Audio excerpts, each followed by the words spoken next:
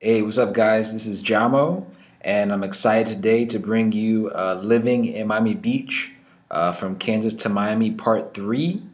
So, without a further ado, let's get into it. The other day I was looking at my YouTube comments and I ran across one that really kind of piqued my interest, on the video Living in Miami Beach from Kansas to Miami, which if you haven't seen it already, you can watch it here or somewhere, somewhere in the link.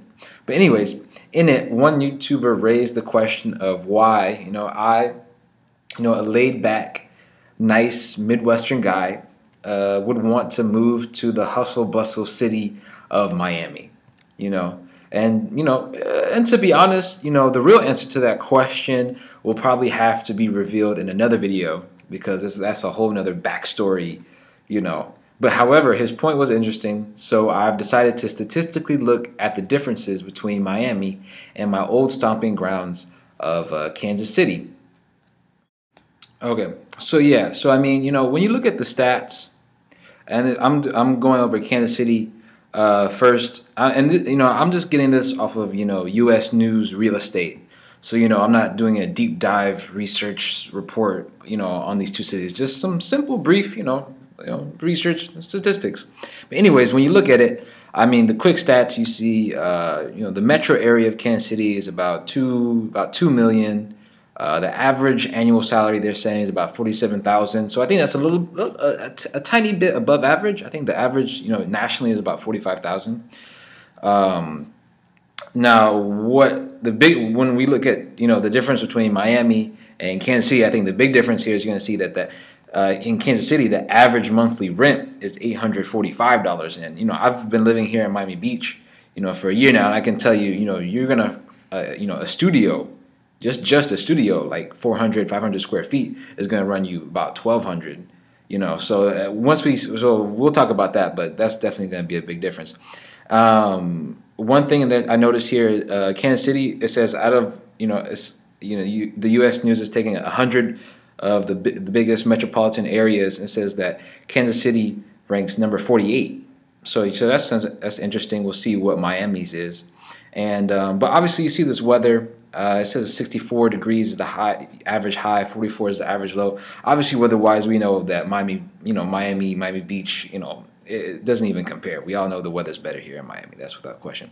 So, anyways, like I said, I think right now we're about to look into the Miami statistics, and I think the big difference you'll see is between the average monthly rent. Without further ado, let's get into the statistics for Miami. Quick stats here.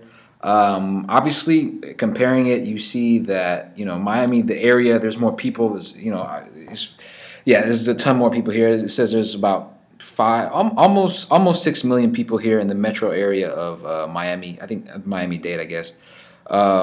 You see that the average annual salary actually is a little bit less than Kansas City. It's about 40. So it's about right for the national average, I think.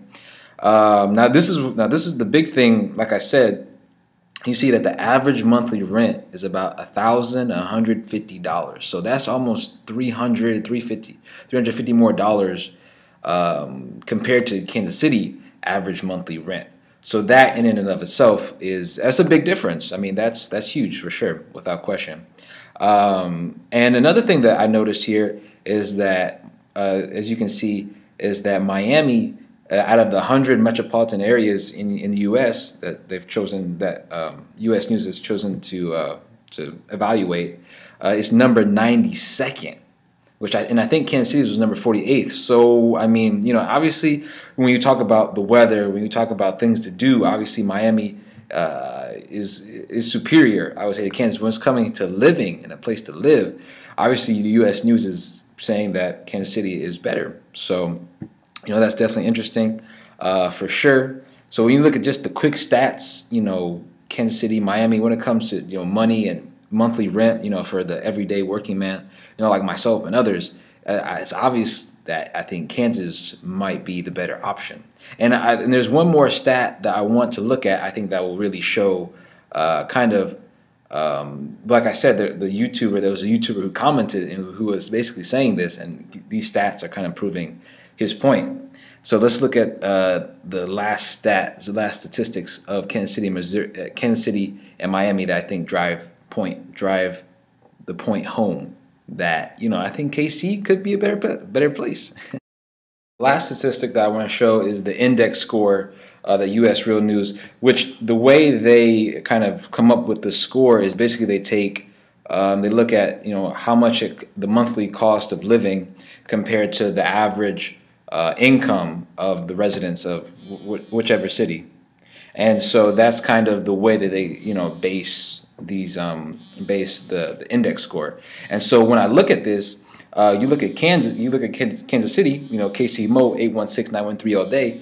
You see, you see that their score is I think 7.9. I think it was. Hold up, let me check. I think it was 7.9, 7.8, or something like that. And you see that no 7.5. I'm sorry. And you see that Miami's is 2.9. So that's crazy. For me, that's crazy to me. But anyways, that just proves the point that KC, when it comes to living, just in general, just for the working man, might be a better option. So maybe I should have stayed home in Kansas. Maybe that YouTube commenter was right. But anyways, guys, thank you so much for watching my video. I really appreciate it. If you have any more questions, please feel free to ask. If you want to make any comments, please write below. You notice I do pay attention. I make videos off of your comments and whatnot, so I do pay attention to you guys' comments. And yeah, and thank you so much for watching. If you haven't subscribed, please subscribe. And yeah, have a good day.